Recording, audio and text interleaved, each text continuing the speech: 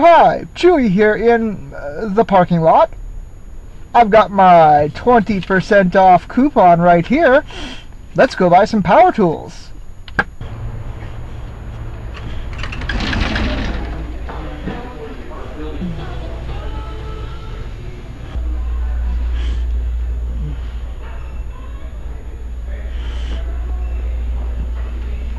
Did you want to get the extended warranty case? 2023. So there you go, Harbot Freight. $20.23 out the door after tax. Brilliant. Now, if only they would give us the sponsorship. You know, Harbot Freight. Okay, so we just got back from the discount tool store with our bounty of fabulous, inexpensive cordless drills. Now let's take the thing to bits. The tools you'll need will be a number 2 Phillips screwdriver. I like to keep a pair of clippers handy. And then, of course, I will be funny and use another drill to dismantle the drill. And to that, I have a number 2 kit in here.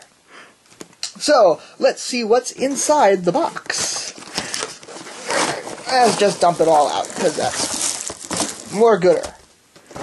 Alright, so we have instruction manual that we will not use. We have the drill body and the 18-volt NiCad battery. You can see it's rated 18 volts, 1.3 amp hours. That's questionable at best, but maybe good stuff. Inside the box here is the charging unit. It comes with a nice little switch mode power supply. I believe it's 24 volts at 0.3 amps.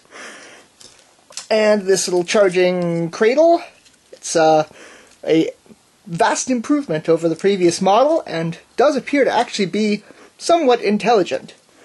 More on that later as well. But now to the meat and potatoes of this. Let's crack open this drill. So step 1 is to take the chuck off. This is much easier now while it's still in the drill body than it is later. In addition, I've found that this is really only difficult to get the chuck off when the drill is used, you know, for making holes and driving screws. When it's new, they almost fall right off. So, first step is to open up the drill chuck as big as it'll go, dial up the clutch, and if you can see in there, there is a Phillips screw. Now this is a left-handed thread 5mm. So in order to get this screw out, we'll take our number 2 screwdriver, make sure it's seated really well in there, because you do not want to strip this screw out. They are difficult to acquire extras if needed. So we're going to turn the screwdriver as though we are tightening the screw. And of course it is being uncooperative. Okay, let's use the battery.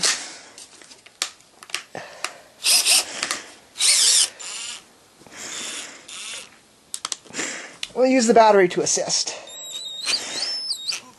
There we go. Alright. So now we will turn in a clockwise fashion. The screw is loose and falls right out. You can see there's a nice little glob of grease on there, but left-handed 5mm. Okay, now that the chuck screw is removed, the chuck should just thread off the spindle. And it's a conventional thread, or you would turn it anti-clockwise, looking at the drill chuck to remove it. So let's try that. Yeah, there we go. Easy peasy. Comes right off. So this drill chuck is, oh, that's incredibly chewy and crappy. But we're basically not going to use this, although it's very handy as a tap wrench or pin vise. It's held together by a bunch of Phillips screws, and we'll just use our handy Harbor Freight drill to remove those. There are 1 or 2 screws that are recessed down in there far enough where you have to use the regular screwdriver to get them out. So that's that one and that one.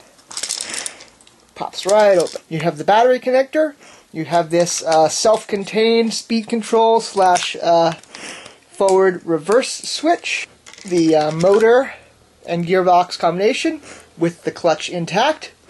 This is the part that we're really after today. So I will take my nippers and just sever these wires. There we go. Now we'll take apart the clutch. So in order to dismantle this particular one, it's these 3 screws on the front.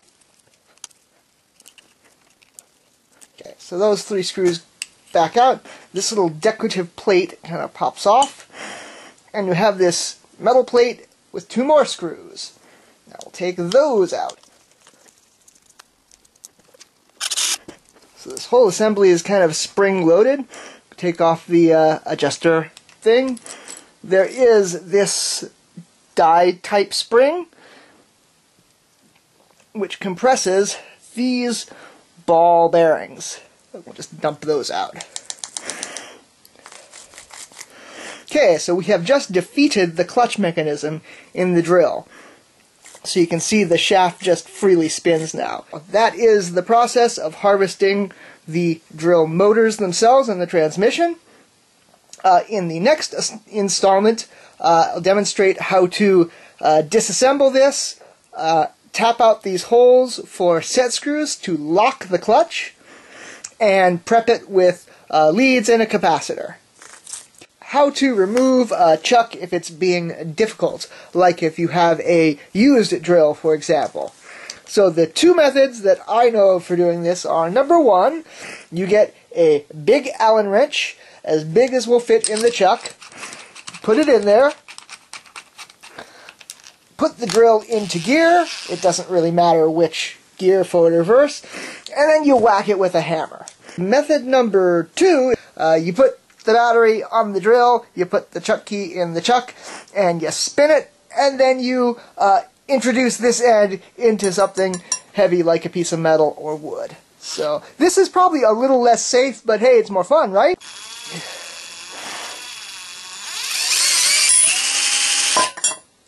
There you go. Dismantle.